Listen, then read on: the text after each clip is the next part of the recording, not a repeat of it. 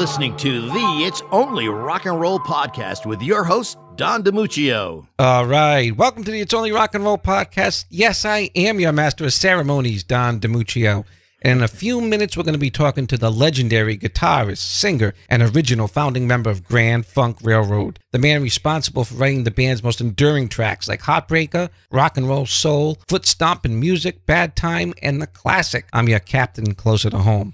Flint, Michigan's favorite son, MARK FARNER, joins us momentarily. You know, the word legendary is bandied about an awful lot when talking about people in the entertainment business. But when it comes to today's guest, that moniker is right on the money. As founding member of the 1970s powerhouse outfit Grand Funk Railroad, he, along with drummer Don Brewer and bassist 𝗀𝗃𝗃𝗃, catapulted to success through sold-out, high-energy arena shows and songs that continued to dominate rock radio even 4 decades later. Classics like Bad Time, We're an American Band, Some Kind of Wonderful, and his epic masterpiece, Closer to Home.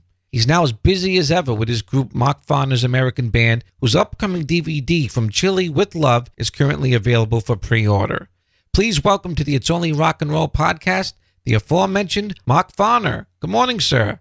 Hey, good morning, Don. Good to be here with you, brother. Well, thanks for agreeing to do this. We appreciate it. Yeah, man. You sound like you're having a good time doing this still after all these years, huh? Yes, absolutely. Hey, dude, I'm proud to be sucking air. There you go. I want to start off with something that's always intrigued me, not just with your band, but a lot of bands.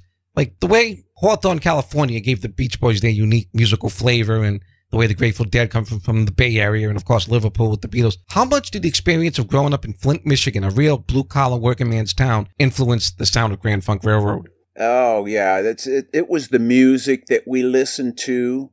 And we listened to 𝗀𝗂𝗋𝗋 out of Windsor, Ontario. There was like I think it was 50,000 or 100,000 watts. Big. It would boom into Flint, Michigan. Listened to WTAC. That was AM. You know, and 𝗀𝗂𝗋𝗋 was AM. Yeah. WTRX AM. WAMM AM. All AM stations. Man, we were into the rhythm and blues. My sister and I would go into these dances and enter the dance contests and win them. My mother, you know, she showed us how to dance, and my sister Diane and I we'd just, we're family. We get in there and really tear it up, and man, they love to see us come. So the music was 100% influence on us, but the people in Flint, Michigan were not all natives of Flint. We're talking about people like my mother that moved there when she was 16 years old with her whole family to get jobs in the auto factories. Buick was there, Fisher Body, Chevrolet, Stamp and Frame, AC, Delco. You know, they brought people from every state they attracted because of the high-paying wages. Sure. People moved in here and they brought their instruments with them, Don. Mm-hmm. You know, and every Sunday at my mom's or my mom's sister, Aunt Dorothy, at our houses, there would be a jam session every Sunday. Everybody brought their instruments and they would jam. Banjo, violin, guitar. My dad blew saxophone and played guitar. And the women, oh my God, they sang the best harmony. I was always marveling at how good their harmony was. Now, give me an idea of the year we're talking about. Oh, we're talking 50. No, it would be about. I start remembering, back when I was like 4 years old. So my 52, 53 years. Yeah. And that's really what my sister and I liked to dance to was the R&B songs. It was the best to dance to. When the British invasion came, was that something that you were into? No, and as a matter of fact, I mean, when the Beatles came out, of course, everybody got into them because they wanted to see what this was all about. I even grew my hair out long, and I would put the VO5 on there to slick it back, before I go to school. And the British invasion, I didn't like the terminology, the British invasion. Because if you really source it out, the British invasion happened 2 days before Christmas, 1913. It's called the Federal Reserve Act. There's your British invasion. Okay. You definitely, without being overt, definitely have a political tone to you. Whether it was your songs, you've got a historian's vocabulary. Am I on base there or no? Absolutely. I know what's going on in my heart. I always come from the heart, and people know me, Don, because I am who my songs say I am. Right. And that's how people know me. I've always reached out, thank God, from a heart that was not so jaded that I took offense to anything and wanted to hurt somebody or get back or get even. I just want people to understand that we are love in our heart. We came from love. We were not born with M16s in our hands or knives in our teeth. We got to be taught how to do that kind of stuff. But who we really are in our true nature, we are some pretty nice little kids down in there. We can be. Yep. We can be. You're right. It's like with racism. That's not something you're born with. That's something you're taught. And, yeah, man. And so many negative things. I love the story about Frank Zappa when he was producing you guys and you got into the conversation about guns. Yeah. No, this is the days of vinyl too, Don. So we couldn't put all 15 songs that we had recorded on the album. So Frank is sitting there. He says, we got to weed some of these songs out. And he says, well, what about this song here, Don't Let 'Em Take Your Gun? And I said, that song is not leaving this album. Mm-hmm. That song is going to be one of the featured songs on this album. And I explained to him, I said, people are under the wrong impression about guns. And I said, the media always kind of paints it as a black image that's behind the commentator. And it's always this dark thing. And then they glorify the use of guns in the movies. Right. And tell us that they're going to come after ours. That's crazy. That's crazy. Right, you know, right, I mean, right. That's not constitutional.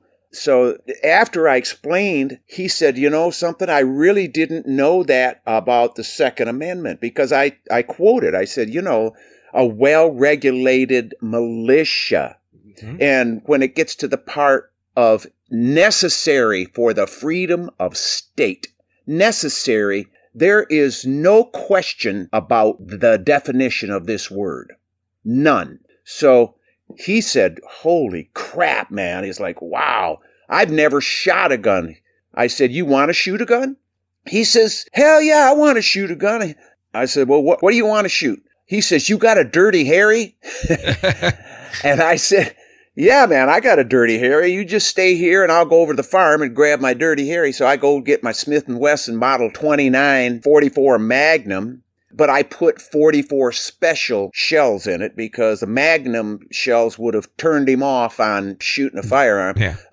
You know, there's so report and so much kick to them with a Magnum, but with a 44 special, it tames it right down. And I said, I'll put up a target over here on the hill. We had a great big hill that we would shoot into. And he says, man, I don't need a target. I just need some cans. I want to shoot a can like they do in the movies. So we set some beer cans out there. I don't know where they came from, but we found some and set them up on the hill. And he took his first shot and plugged that can dead center. And he's so excited. He's got his two hands out in front of him with this 44 mag. And he comes swinging around to look at us guys that are standing behind him in the parking lot. And he's got the gun and it's swinging around here. And we're all like ducking and hitting the dirt. Going, Frank, no, point that gun towards the guy. He was just so excited for plugging that can on the first shot. Sure. And became a life member of the National Rifle Association. So God rest Frank's soul, and God bless us for having had him and his music in our lives. Absolutely. And you took the time to explain it to him because that's the whole deal. In my mind, it's a culture. Yeah. And I don't mean that in a sarcastic way or... No, there is a culture behind it, and if you're not exposed to it, my personal beliefs were that many of my heroes were killed with guns, like John Lennon. Yeah. Bobby Kennedy. You know, so if that's all your exposure, you're going to be hell-bent against them. Yes. The way you explain it, people take the time to learn what's going on. You got to just train people not to be evil. Right on. Absolutely. Oh, people.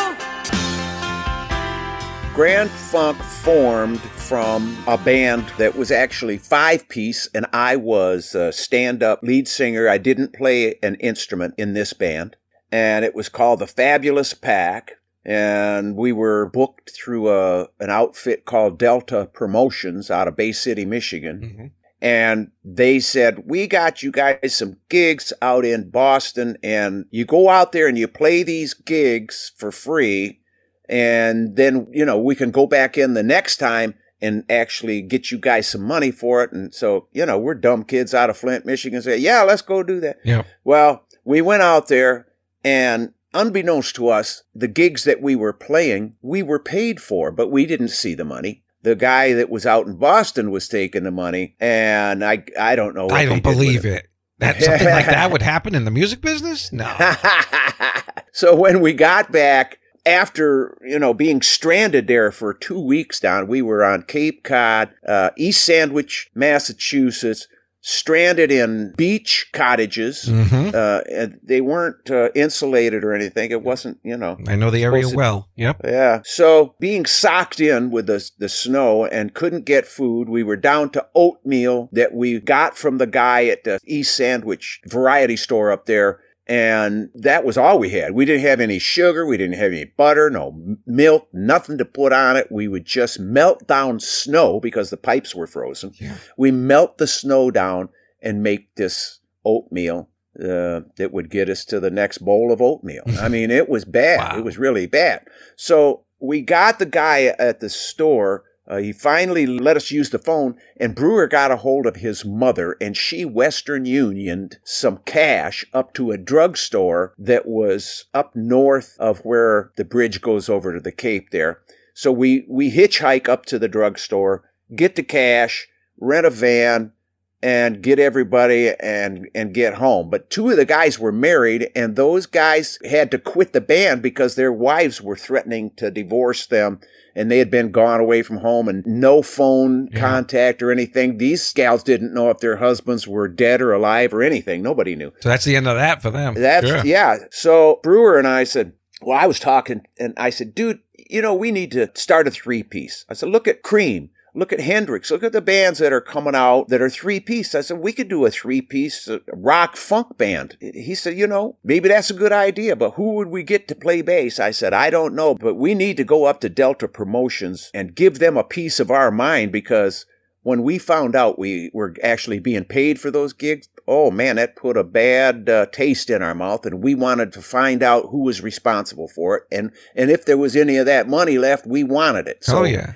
We go to Delta Promotions, and we're sitting out in the waiting room, and part of their facility, it was a rehearsal facility, and there was a band in rehearsing, and you couldn't see or you couldn't hear the band, really. You could just feel the bass coming through the walls. Yeah. And Brewer and I sitting there, and I said, man, are you hearing that bass player in there? That guy's playing that bass. I wonder who that is. He says, that guy can play the bass, man. We got to find out who that is. So when they took their break, out walks 𝗀𝗃𝗃𝗃, my high school buddy. You know, Mel and I rode dirt bikes together. He had a 650 BSA he used for a dirt bike. I mean, it was crazy times. Yeah. And we would smoke a joint and ride, and, you know, we just hung out together. And we're good friends. And when I saw it was him, I said, holy crap, Melvin. We're going to start a three-piece band, and would you be interested in... He says, man, I am so ready to leave this band. This is perfect timing. Yes, I will join. Let's do a three-piece. And so we started the following week at the Flint Federation of Musician Hall on Averill there in Flint, Michigan, and the rest is history. Terry Knight. Well, Don Brewer was in touch with Terry, and he came to me and he says, you know, Terry wants to be our manager. And I said, are you kidding me? I said, he will screw us. And Brewer said, well, at least we'll be out of Flint. He's got connections in New York City. And long story short is I finally said, well, okay, let's see what he can do. And he was a very good promoter. I thought that some of his ideas, they were genius. And he didn't have the integrity to go along with that kind of a mind. Right. And so he could screw you and not think anything of it. And that was proven. So, you know, as good as he was for us, he was the one that taught us how to look out for the bad guy, because we didn't know he was in our camp. Really. Right. And it's like the captain of a ship. You got to watch who you're letting on that ship, because people will take you down just because they can't be captain. Yeah, right. How blessed were the Beatles to have someone like Brian Epstein. Wasn't perfect, but he really cared about them. Yeah, man. You know? Yeah. Unlike a Colonel Tom who just used Elvis, much like the circus promoter that he was. Absolutely. Now, the Atlantic Pop Festival, 4th of July, 1969. Was that your first big gig? Yes, absolutely.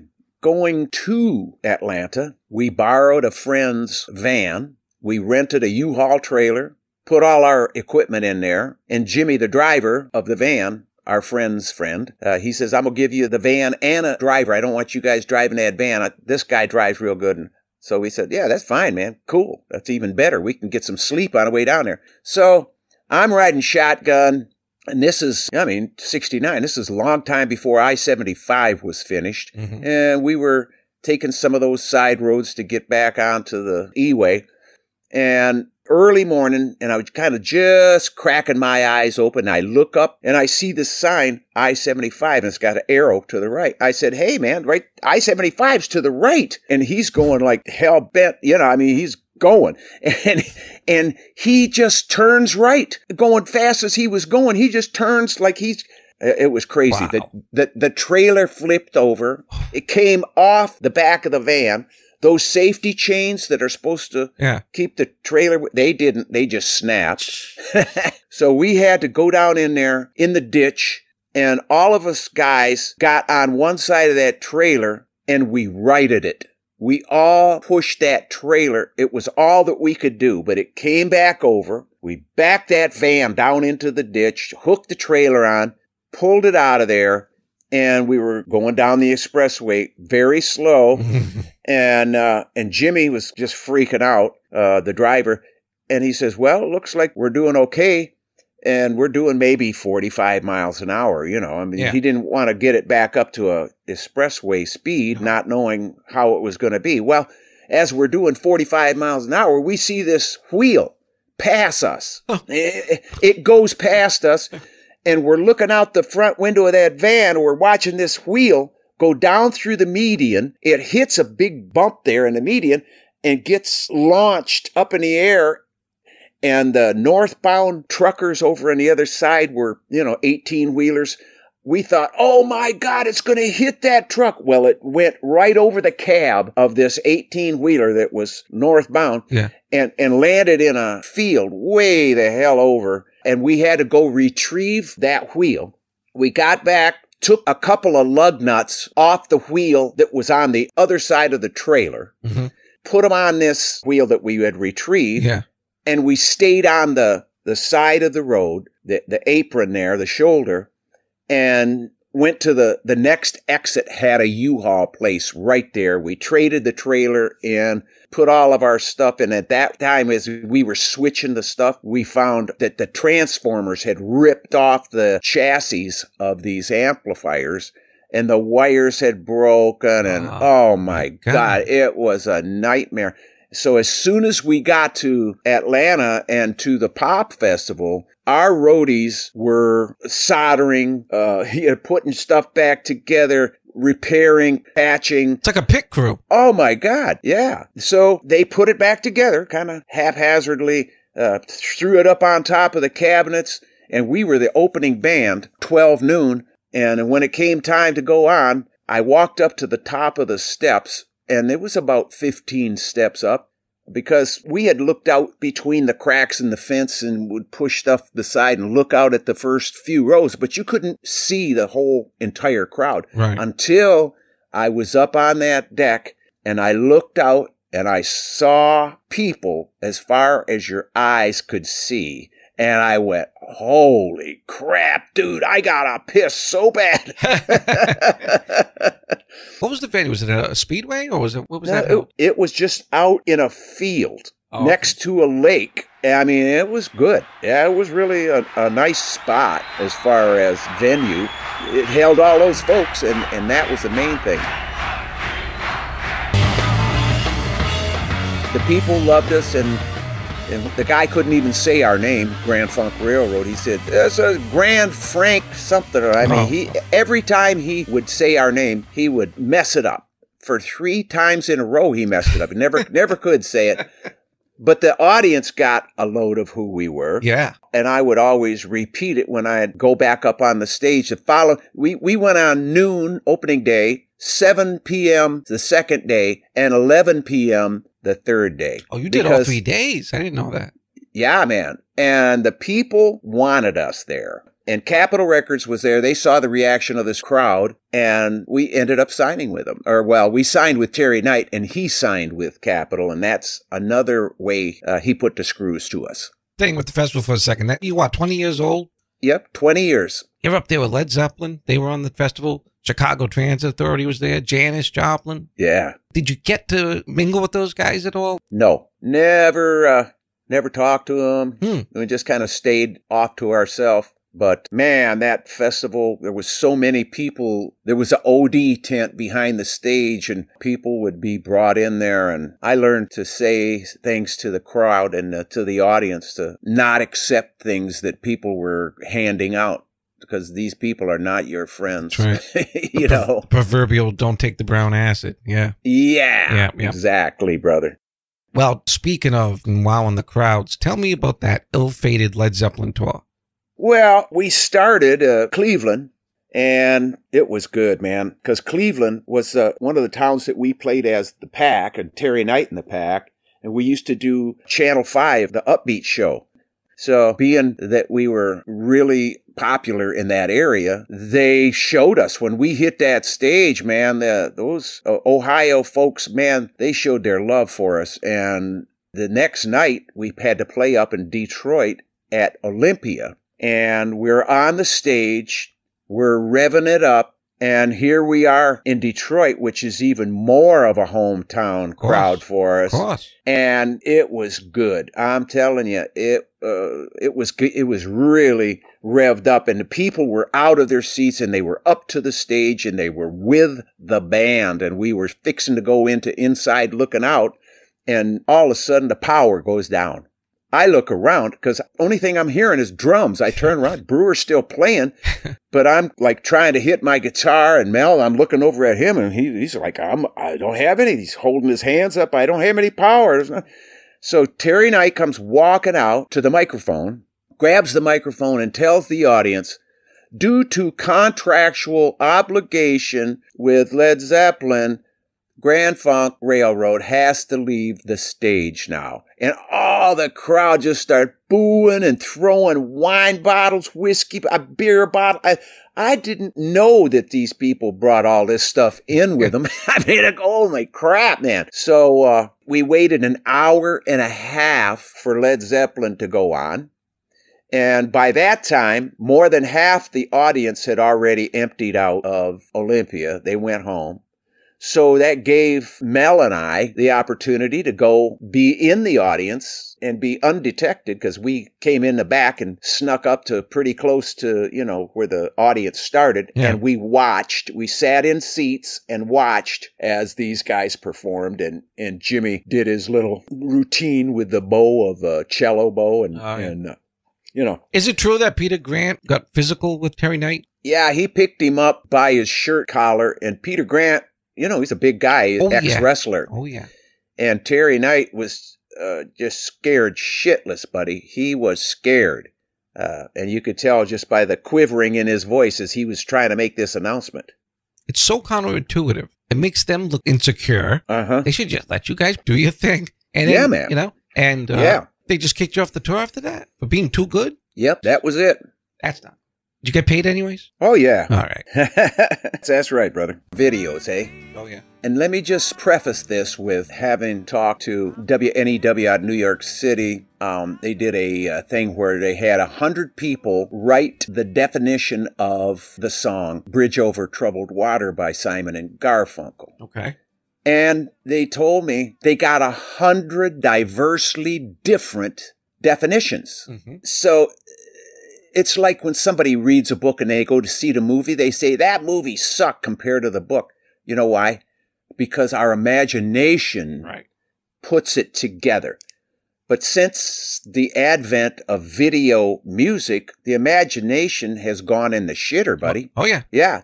And all it is what you see before you on the screen. It's not 100 different definitions. It's just this one definition. So that being said, closer to home was a middle of the night. It was 3 o'clock in the morning, I think it was, Don, because I'd gone to sleep that night. And every time, when I go to bed, I say my prayers. And I prayed to God that night. I said, God, would you please give me a song that would reach and touch the hearts of the folks you want to get to? And so I got up and wrote. I didn't know it was a song because I'm always writing, in the middle of the night. If I am woke up by a thought, I'll write it down. I've got the paper and stuff right next to my bed. I don't record it because my wife's sleeping, but I write it down. And so I've got that legal pad next to the bed. I've set up. I start, everybody listen to me and return me my ship. I'm just like, it just started coming. I'm in between the state of awake and somewhere just north of sleep. I'm in a very special spiritual place, and all these words start coming. I write them down. Didn't think a thing of it. Like I said, I write stuff all the time. So I got up in the morning. I go out to the kitchen. I got a cup of coffee there. I grabbed my George Washburn acoustic guitar out of the corner. And I sit down and I start, bump, bump, bump, bump, do, do, do, do. It's like, oh, what is this? What is this? And then I hit this inversion of a C chord that I had never made before. I mean, wow, that is a pretty chord. Wow. And then I start thinking, as I'm playing this, da, da, da, da, da, da, it's, I said, oh, maybe those words I wrote down, maybe that's a song. So I go grab my legal sheet, my little yellow pad, put it down on the table next to that coffee. I took a sip and started singing and playing the song. And as it gained momentum with me, and then I started hearing that breakdown, am I in my cabin dreaming? It's like, oh yeah, this is going to be good. And I take it to rehearsal that day, and both Don and Mel said, Farner, that song's a hit, dude. They were right. Oh, yeah. I got chills when you sang just now, man. I don't get chills. I appreciate it. Oh, man, God bless you. That voice of yours, God bless that. You hasn't changed at all. Thank you. Now, how do you account for that? Saying that? How do you account for that? Just being aware of my physical being, that my spirit is in a bone suit, and this bone suit requires certain things to function properly. Right. So my wife, Lisa, it'll be 43 years, January 8th. God bless you. That's great. Thanks for that, Don. But just staying away from mucus causing things. I take it's a supplement. A lot of people have not heard of this yet. I try to get it out to my audiences and what have you. I take 𝗀𝗲𝗄 ginseng. The brand name is IL. That's one word. The second word is 𝗀𝗲, HWA, 𝗀𝗲𝗄. Okay. And I take the resin. I have been taking that for 50 years. But recently, I would say in the last 10 years, I've started taking Shilajit, SHILAJIT, Shilajit. It's how it's pronounced. In India, they call it the destroyer of weakness. It is a resin that is formed from when the continents collided and crushed all the organic. This is back when trees were trees, dude. Right. And everything got mashed between, the rocks. Well, now it comes out up above 12,500 feet in the Himalayas and the 𝗙𝗓𝗓s in Russia. And it's a resin that oozes from the fissures and the cracks and the crevices of these rocks. And the 𝗀𝗲𝗃s, the oldest living people on Earth, they have been using this, all of their lives. And I read an article where people were watching these monkeys, and these monkeys were bigger, they were smarter than the ones down at a lower altitude that were from the same origin. And the ones who ate the Shilajit were bigger and they were smarter, and so I started taking it. And you got to watch what you get, what you order. There's a lot of fake stuff out there. People sell you some cow pie and tell you it's Shilajit. But that keeps me going, and it really helps me zero in and phase out every other thought that is trying to sneak into my mind as I'm trying to concentrate on things. It's really beneficial for that. Well, let me tell you, I'm going to be 50 in February, and I've been a working musician for 30 years now. And I could use all the help I can get, so I'm going to look into that. God bless you, brother. That sounds great. I always like to finish up or get close to the end. I always say, what's your best gig? What's your worst gig? I'm going to take a guess at your best gig. Would it be the Shea Stadium show? You got that right. Yeah, man. And I wrote that music. I penned it. And so for me to see all those folks when we flew over the stadium in the helicopter and 𝗙𝗂𝗃𝗁𝗃 was making their debut performance at second base where the stage was set up, that place was actually dipping and bouncing. The whole damn thing was bouncing down to the music. Yeah, it was... Oh, just telling you, I'm getting goosebumps. Yeah. We landed in the parking lot where the limo was supposed to pick us up. There was no limo. So the guy that was with us ran down to the corner to a phone booth. This is a long time before cell phones. Within 2 or 3 minutes, we had cop cars. We jump into cop cars, lights and sirens going all the way over to Shea. We get out and get into the limo that was supposed to have been in at the parking lot. Well, it's at Shea now, and it's in back. So we get into that limo and drive into Shea, into the stadium. And when we got out there, the audience loved it. We was feeling the love right from the get-go before we even got on deck, dude. It was love, love, love. It was coming. And because Shea, the audience was set up in a half circle, so being on second base, that is like the focal point of that shape. Yeah. And when they sang Closer to Home, they drowned out the PA, dude. I'm talking serious. The 55,000 people singing that song in that half circle. Wow. Wow, wow, wow. Wowzer. Yeah. I know it was recorded. That should be remastered, cleaned up. But I heard on another interview where you kind of explained why that's probably not going to happen. And I kind of want to get into that a little bit because a lot of musicians listen to this show, and I think it's a cautionary tale. Yeah. Well, the footage is in possession. I mean, the corporation holds that footage. Yeah. And it's a good, nice 35 millimeter film. It is really good. Nice, clear shots, and the audio is clear. But I don't believe that Don and Mel want people to go to the original Grand Funk. They want them to come to this faux funk, F-A-U-X funk, that they are presenting, because it's a very different looking band and very different sounding because they don't have the original singer that sang 92% of the music. Right. It's a very different thing that they are presenting. So I believe this is why it'll never see the light of day unless that we somehow bury the hatchet for the sake of the fans, the ones we should be concerned about. If we did it for our fans, then maybe we would see that whole thing. It'd be great. Well, you've buried the hatchet 3 times and kind of got the hatchet right in the back. Yeah. Especially on that last one. Oh, boy, yeah. Yeah.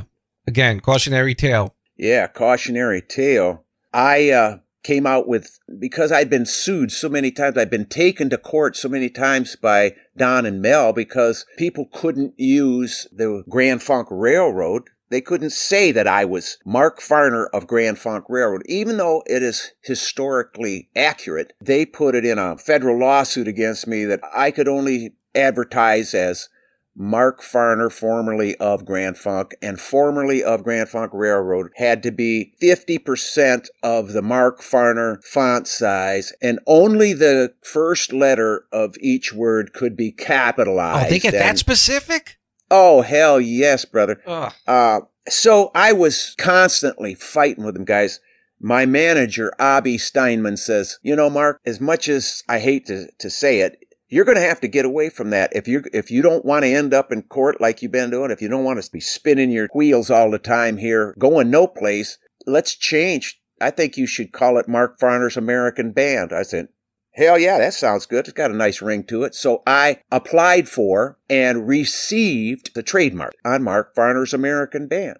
No one can touch that. Yeah, but Don and Mel sued me. What? Yeah, they sued me. How? I got to circuit court in Grand Rapids, Michigan, because they said it would cause confusion in the marketplace. So they just want you out of the business. Oh, yeah, That's what it sounds exactly. Well, hey, when we got to federal court, we got the circuit court there, the judge pretty much said what you said and shot the thing down. That they would have to accept the fact that I'm going out with my legal trademarked name, and it's Mark Farner's American Band. So they left with their tail between their legs. They came in thinking they were going to kick my ass, but when they walked out, they weren't happy. And all that money and the time and the just God, the hatefulness. It was just all for nothing. You know, I'm going out as Mark Farner's American Band, and they don't like that, but that's too bad. I'm a bigger part of the song American Band than people really realize, because I was the one that said, this song needs a cowbell. And Brewer said, I don't have a cowbell. I said, well, it needs a cowbell. You're gonna have to get the cowbell. He says, I'll pick one up on the way to rehearsal tomorrow. I said, no, pick up 6, dude, and we'll pick out the best one. So he brought 6 bells, and we picked the best one. And it didn't go tink, tink, tink. It went kank, kank, kank, right. So that and the drum lick on the intro, that I taught to Brewer because I heard it in my head.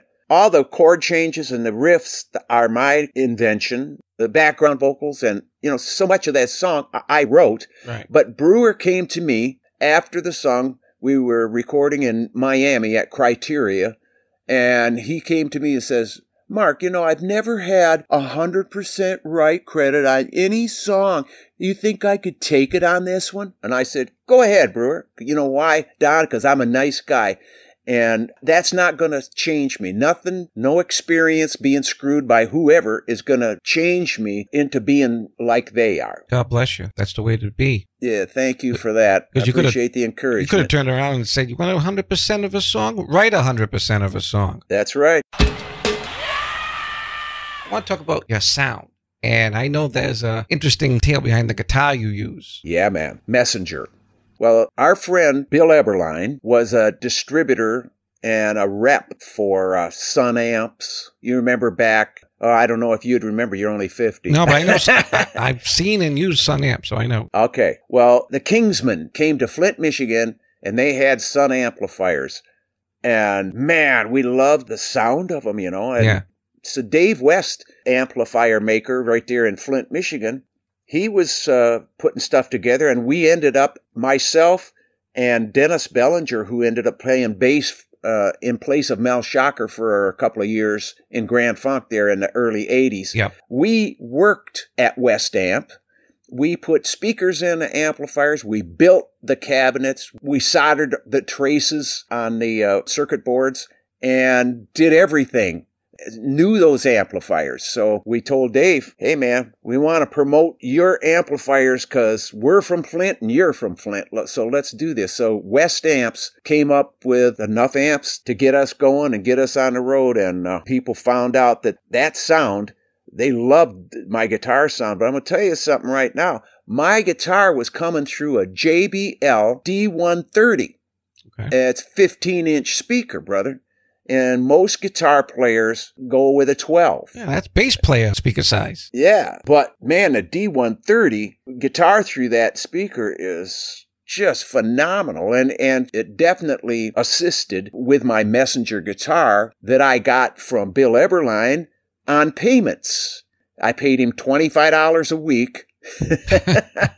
Wow. Until I got that damn thing paid off. And I think he sold it to me for like $200 back then. And the model Messenger that I had, an aluminum neck, and the body didn't start until the last fret. So you could play the whole scale all the way up without running into a fat piece of wood that you had to maneuver around. Right. And that was part of the charm of that guitar and what I liked about it.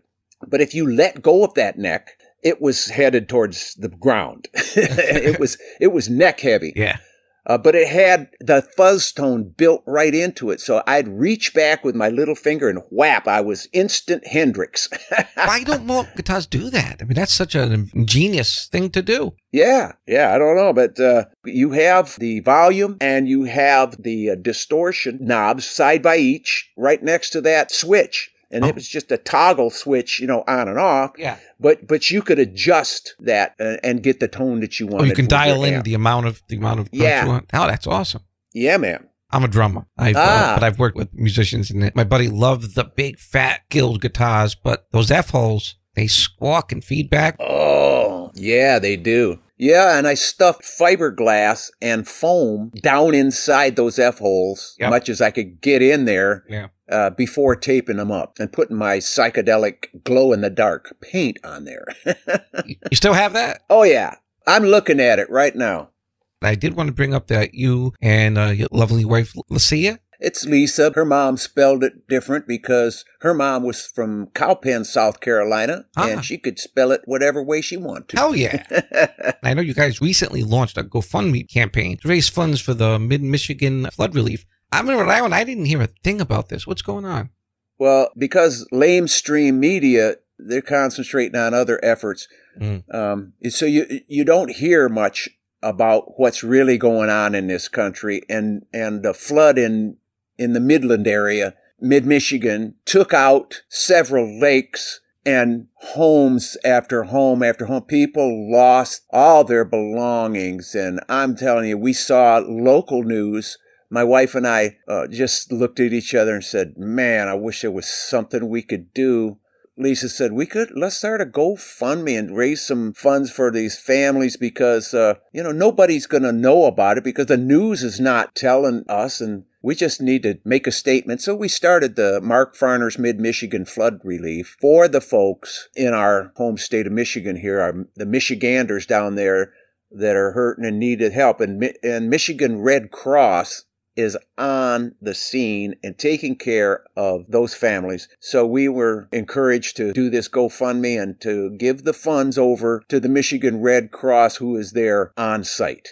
That's fantastic. And we're going to have that in the show notes. We're going to make sure everyone knows how to do that. And I know you kicked it off with a $2,000 donation yourself. And it's a great cause for people who are really hurting. A lot of people are hurting out there. And yeah, brother. We can't fix it all, but we can all do our little slice of it. Yeah, man. And thank you for mentioning that, Don. Absolutely. Absolutely. You're a true inspiration.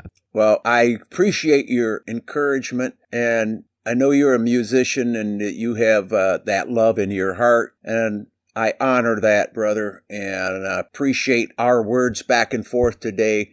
And you and I both appreciate the listener. And for all you listeners, just remember who you are. You are love. You got here on the teaspoon of love.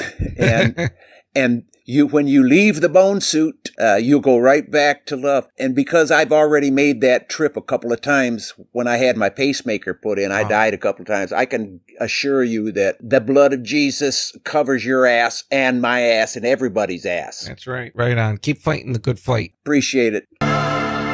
Grand Funk Railroad with Bad Time. And I want to thank Mark Farner again for being on the It's Only Rock and Roll podcast. Be sure to come back and see us again for the next episode of the It's Only Rock and Roll podcast.